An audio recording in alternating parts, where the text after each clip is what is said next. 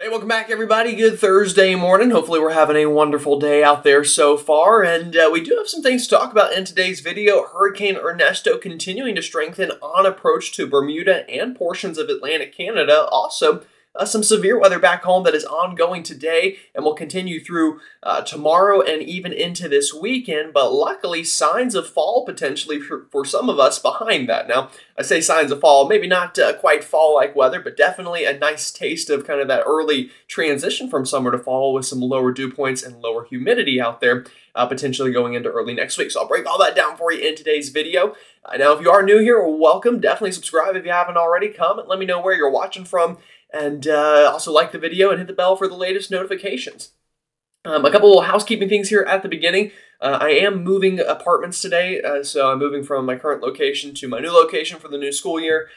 So there will not be a video out tonight. There will be 99% sure tomorrow morning, and then we should be good to go tomorrow evening as well. And then by then I'll know a little bit more about my schedule for the upcoming future. But again, classes start on Monday for me, so the evening video thing is going to kind of slowly transition out anyway. Now, I will still do them some days of the week. I'm thinking right now probably Monday evening for sure, and then we'll see what other nights can happen. I'll just have to find out how the class schedule is going to work and certain other schedules I'm going to have to balance here. So it'll be a little bit of a learning curve, a little bit of a transition for the channel, but hopefully once we get a week or two on down the road, we'll be set in to a pretty good schedule. But either way, morning videos will continue 7 days a week for the foreseeable future here as long as nothing major happens. So yeah, that's kind of what's going on today, and yeah, we'll see you tomorrow morning again, definitely with kind of the new backdrop and everything. And I'll talk a little bit more about that then. But with all that said, that's enough of me rambling on. Let's go ahead and talk some weather here. And here we go. Sun is rising on Hurricane Ernesto. And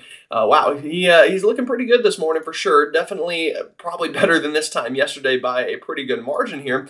Still just a Category 1 storm, though. I will say that. Now, borderline Category 2. Ernesto is getting quite close to that hurricane, or excuse me, to that Category 2 hurricane status. And we are expecting that transition sometime today up to Category 2 strength and potentially into major hurricane territory tomorrow on final approach to Bermuda. But again, a healthy looking storm on satellite this morning. And if we kind of zoom this in and look at it even more in depth here on the infrared loop here, yeah, again, a healthy storm. Now, not a perfect storm at the same time. It's not a very symmetrical storm. It is slightly lopsided towards the east, which unfortunately could be bad news for Bermuda because the storm is expected to either go over the island or just to the west of the island. So you could be right there into the worst of the storm. And again, the storm is going to have more time to organize and strengthen on approach. But again, you'll notice kind of this cinnamon bun look to it this morning. Definitely a good-looking Category 1 hurricane as it continues to strengthen here. And you'll also notice all this cloud cover up above. This is a trough or a front that's kind of working on through here and is going to help pick up Ernesto here and bring him to the north and out to sea-ish. Not fully. Again, we will have impacts to Bermuda, although Bermuda kind of is in the middle of the ocean. So you know, whenever we say out to sea, that's generally not a good sign for you folks. And then we do have some potential impacts for Canada on down the road. But the good news is I think it's going to really be a Newfoundland kind of impact with this one, not so much Nova Scotia or New Brunswick. So not good for you folks in Newfoundland, that is. But for everyone else, you know, at least you take a little bit of a sigh of relief there. All right, again, the latest here, latest track from the National Hurricane Center. Currently 975 millibar Category 1 hurricane, max winds of 85 miles an hour is the latest update that we have. And again, knocking on the doorstep of Category 2. We are expecting a 100 mile an hour powerful hurricane by the time we hit 2 o'clock this afternoon with that update. And will probably, you know, continue to strengthen throughout the evening tonight before sometime Friday afternoon, likely to get to peak intensity near Category 3 strength. You know, it could be a little under, it could still be 110 miles an hour, it could be a little bit over, it could be 120 miles an hour. Again, we'll just have to wait and see. But because of this, Bermuda now under a hurricane warning for the entire island. So again, go ahead and finish any preparations you can today. And again, it's going to be a little rainy out there because we do have that front working on through. But things go downhill very quickly into Saturday. Really even starting Friday afternoon, some of these outer rain bands will kind of begin to work on in. And then through the evening, through the overnight, and then kind of peaking Saturday afternoon with the worst of it, and then slowly getting better there throughout the evening on Saturday and into Sunday. Now, our friends up in Canada, again, if you're watching from Nova Scotia, New Brunswick, this storm doesn't look to be your storm, luckily, but if you're watching into Newfoundland, specifically the southern coast here from St. Pierre into St. John, yeah, definitely could see some problems out of this one. And again, plenty of communities in here that are in the cone here, and we are expecting a powerful post-tropical cyclone up to this point with hurricane force winds, probably Category 1 hurricane force winds, but again, would probably be post-tropical by that point. So again, you're also in the cone, so don't let your guard completely down. And if we take a look at the latest track here, you can see that, again, for Bermuda, it's basically the storm's going to go right over you or up to 100 kilometers to the east or west of you. But for, again, New Brunswick, Nova Scotia, the storm looks to miss you. Newfoundland, latest model guidance, most of them even keep it south of the island, but some do scrape this kind of extra peninsula here, which unfortunately I'm not super familiar with Canadian geography, but that kind of, extreme south, the eastern portion of the island could have a landfall. But if we're lucky, the storm will, kind of take some of these more southern tracks and completely stay offshore for you folks. Now, intensity-wise, again, we are expecting a Category 2 to Category 3 storm at peak intensity sometime tomorrow. After that, plateauing through Bermuda and into the weekend. And then once we hit those very cool waters up into the North Atlantic, beginning that weakening trend as the storm passes Nova Scotia, Newfoundland, and Atlantic Canada. So that's kind of the latest thinking on intensity and track here with Ernesto.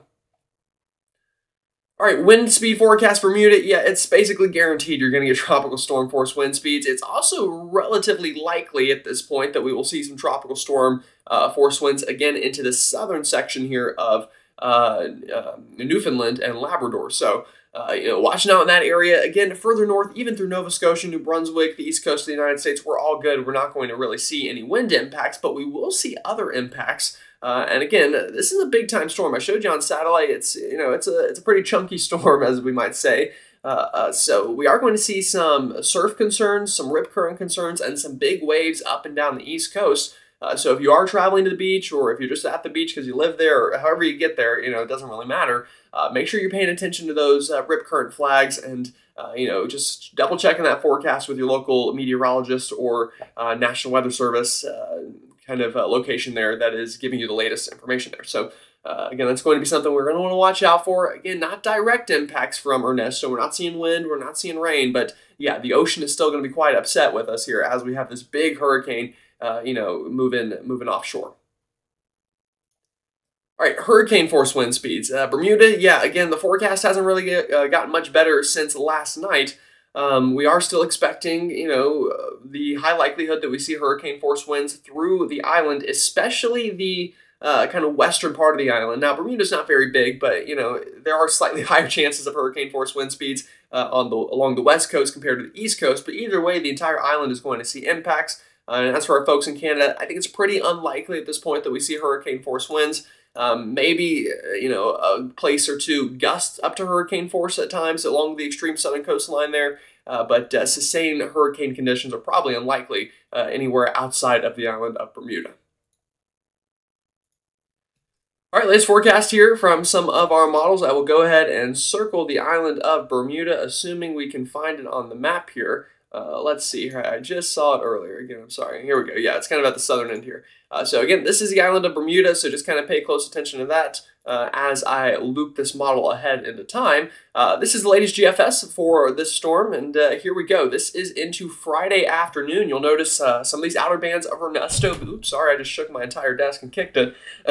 Some of the outer bands, though, of Ernesto beginning to work on through, and you're going to likely see conditions kind of deteriorate relatively quickly. Gusty winds, heavy rainfall, and it will only get worse through the afternoon, through the evening on Friday, and into the overnight into Saturday. Now, the GFS is a little quicker here than some of the other models, brings the core of the storm over early Saturday morning, and then we would likely see improving conditions throughout the day. And then by the time we really get to Sunday evening, at least on the GFS, the storm is pulling pretty far away and then moves up towards Canada. Now, the European model is a little bit slower, but either way, Friday afternoon and evening, conditions begin to go downhill. Tropical storm conditions overnight into Saturday morning when hurricane conditions begin as the sun is rising and continue through the morning and into the afternoon hours here. Again, a powerful storm just moving just offshore to your west there. But again, you'd be on the stronger side because the west side or excuse me, the eastern side of the storm is a little bit more loaded than the western half of the storm. So again, you'd see hurricane conditions much of the day Saturday. That would continue overnight Saturday. And begin to improve throughout the late evening hours of Saturday and into Sunday. We would really be all good by Sunday afternoon. So that's the latest from those two models. And wind gust wise, this is in kilometers per hour for the island. Here we go. This is starting overnight Friday into Saturday. Potentially those winds now gusting up past 100 kilometers an hour. And then by the time we're getting into the worst of it, Saturday morning and afternoon, yeah, some of these wind gusts are very strong, 150 to 175 kilometers per hour. So again, major hurricane kind of wind gusts there, even if not sustained. And I will also add, these are max wind gusts, so it's not like every wind gust will get this high, but the worst of it that you'll see are these numbers probably. So again, plenty enough to cause problems, and cause power outages. The good news though, wind again dies down by Sunday afternoon. Still breezy for sure throughout the day, but not nearly as bad as what we're going to see on Saturday. All right, Atlantic Canada, I'm going to show you one model. It's the European because I think the European is probably worst case scenario. So this is, you can kind of take as, the worst that you could possibly see. There is the potential that maybe the storm is far enough offshore that we really don't see any impacts, but should the European happen, I'll show it to you. So Monday morning and afternoon, here's Ernesto, again becoming extratropical at this point, bringing some very light rain bands to the island of Nova Scotia, but likely not even really enough to pass tropical storm strength intensity. But it's a different story for Newfoundland and Labrador. Here we go. This is overnight Monday into Tuesday. A strong low pressure scraping the southern part of the island. Again, very heavy rainfall moving inland, gusty winds. Again, tropical storm conditions would be likely with this scenario. And then eventually kind of works out of here by our Tuesday morning and afternoon. It's mainly an overnight Monday thing. And again, at that point, the storm's kind of flying, so it'd be a quick hitting system. So enough to mention, enough to know that, you could see some impacts. But overall speaking, nothing too out of this world. And again, this would be worst case scenario probably. Again, seeing some wind gusts up to 75 to 100 kilometers an hour along the southern shore. But again, inland into further parts of Newfoundland here, not really many impacts at all. Same story for Nova Scotia. If I bring the wind field back a little bit, yeah, the coastline on the southern shore could see some stronger wind gusts, sure. Maybe gusting to tropical storm strength, but overall, not too much to write home about. In fact, this wouldn't even really be comparable to a strong nor'easter. Alrighty, that is latest on Ernesto and the tropics. Let's talk about back home because, again, we do have a severe weather threat currently ongoing this afternoon and into this evening, and then really through the next couple of days as a pretty potent little trough for August standards tries to work on through. So here we go, current radar imagery. Most of the rain we're seeing through the lower 48 is over the heart of the country from St. Louis up through Iowa, Chicago area, getting some rain, Springfield, into portions of Wisconsin and Minnesota. And again, you can see the low pressure here spinning away and just kind of rotating all of this rain around it. And we'll continue to do so and also continue to fire off some more discrete storms. In fact, I think yesterday we had a couple tornadoes in Kansas and maybe Nebraska as well with this storm system. So we're going to continue that trend today. And latest from the Storm Prediction Center for this afternoon is below. We do have a slight risk of severe weather from St. Louis up through Chicago, really the entire state of Illinois and Missouri in that slight risk, I should say, and even a marginal risk surrounding it, plus another marginal risk up into New England. Remember, we still have that leftover trough that's currently picking up Ernesto up here, bringing some stronger storms. Main threat today, strong straight line winds, some hail, and an isolated tornado or two cannot be ruled out. And we'll do it all again tomorrow. A big marginal risk through the Ohio River Valley, through portions of the Midwest, even all the way back towards Colorado. It's not hard to kind of pick where the low pressure will be and where its front will be. Again, anything kind of out in front, we'll have that severe weather threat tomorrow for our Friday. And then this weekend, we'll do it again, moving further east and south, much of the southeastern United States, Charlotte, Atlanta, Birmingham, Jackson, Nashville, the entire state of Virginia, the entire state of West Virginia, much of Virginia, and even up into Pittsburgh, Erie, Buffalo. Again, could see some strong storms for this start of the weekend, including mainly strong straight line winds, and an isolated tornado or two is not out of the realm of possibilities, and some large hail. All right, let's give you a possible look at radar for this event. So we'll get into this afternoon here, and we're going to still deal with this morning batch rain back out into the plains or into the Midwest. And again, really, this morning batch is really I keep saying really, is more about flooding than anything else. We could see some strong storms this morning, but most of this is just going to be heavy rain and moderate rain that could cause some flooding. It's this afternoon and evening that the second wave of severe weather develops. About the time the sun is going down, that first wave dies out, and notice another band of strong to severe storms kind of forming here back into that slight risk area that could produce strong straight line winds, again an isolated tornado and some large hail, and then likely congealing a little bit during the overnight hours into more of an MCS or a mesoscale convective system or a squall line, whatever you want to call it. So we could see some gusty winds overnight tonight, and by the time we're waking up Friday morning, again, could see these storms try to become strong and severe through the Ohio River Valley. Also to the north through Michigan tomorrow, could see enough instability in the morning that we could see some strong storms, some feisty storms, but mainly, again, more of a rain event up here into the northern tier, of Minnesota and into the UP of Michigan. Now we get this further into our Friday afternoon, and again, some of that leftover convection continues to move south and east through the day Friday. But it's really the new storms of fire in the evening that'll be the bigger concern severe weather-wise. Again, anywhere kind of in this circled area. Again, could see some strong storms for our Friday evening. I know it's a big area, but again, any of these kind of storms that pop up during the evening have that potential for severe criteria.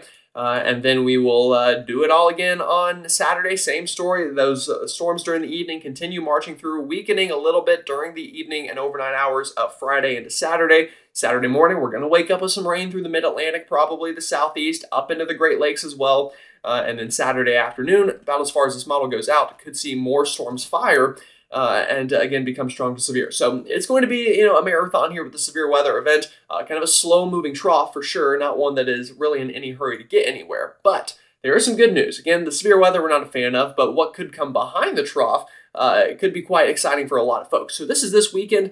Here we go. Again, this is our trough. By the time we get to here, this is Saturday into Sunday. Here's our converging side of the trough. This is where air is hitting each other or high pressure is forming. This is our diverging side, so where we could still see some severe weather and low pressure forming at the surface. But what's more important, again, is that backside where we're seeing this convergence aloft, or that sinking air that is coming to the surface. Again, it's going to bring high pressure. It's going to bring some nicer weather and potentially some drier, more fall-like weather. Now, I don't want you to consider this to be that first big cold front by any means of the year. It's definitely not, but it is a taste of what could be to come here as we get closer to September. And notice that trough hangs around for a while getting into early next week. And then tries to die out a little bit, but some of our models even bring another trough kind of way on into the long run. So again, this is a pattern right now that is promoting, shots of cooler, drier air through the eastern half of the country to end August, and here's what it could look like. Again, muggy this weekend ahead of that cold front, but here it comes going into Sunday, Monday. Notice this kind of area of some drier air moving southward through the central part of the country. By the time we get into Monday and Tuesday, yeah, this is the good stuff for sure. Look at this. Tuesday afternoon of next week, widespread areas here, getting dew points down into the 40s and 50s. That's going to feel amazing. Even as far south as potentially a place like Greensboro, Charlotte, we could get dew points into the 50s. Nashville, Knoxville, Atlanta potentially, but really especially the Ohio River Valley. And if you got any trips to the mountains, blueberry picking or something, early next week, it's going to feel about as good as you could ask. Again, we're going to have this much drier air, probably a little bit of a breeze, and it's going to keep these afternoon temperatures, although they will still be warm for sure. It won't feel quite as bad. So again, this is getting into next week. Notice that dry air kind of hanging around. And then how long that dry air lasts, we'll see. But we should give a good couple of days at least. And I'll even show you real quick temperatures just to give you an idea of what those might look like here in the same time frame. So this is the European model. Again, it's going to stay hot this week. And let's just skip to the good part, though. This is next Tuesday afternoon. And look at these temperatures. Again, only in the 70s and 80s through the Carolinas and through the Ohio River Valley. Warmer back down towards Texas. Again, unfortunately, the trough isn't going to be there. We're going to have kind of this, I should have mentioned this as well earlier, we're going to still have this kind of heat dome out here. So warm through the southern part of the country, or the south central part, I should say, through Texas, Oklahoma, Arkansas, Louisiana, back through the desert southwest. But back out here into the Midwest, the Ohio River Valley, and the Mid-Atlantic, yeah, nice little break from summer. And again, not fall weather per se, but getting closer to it for sure as we keep on looking ahead here in the long run. So, alrighty, folks, I appreciate it. Thank you for tuning in on this Thursday. Again, no video tonight, but wish me luck that hopefully I don't break anything in the transit process. and hopefully we'll be good to go tomorrow morning. But yeah, y'all have a wonderful rest of your evening and afternoon and morning whenever you're watching. Enjoy it, and I'll see you all next time.